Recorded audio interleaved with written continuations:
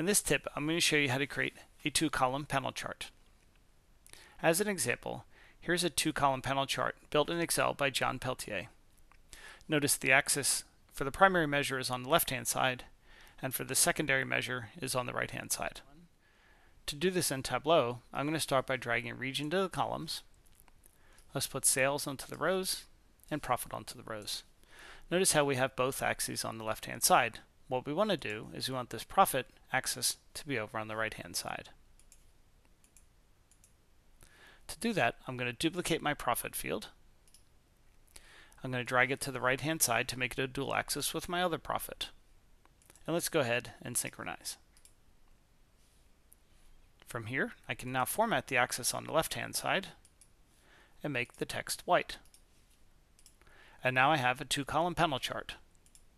The last thing I might do then is to put measure names onto the color shelf. And now we have one color for the sales and a different color for the profit. That's all there is to it. Have a good day.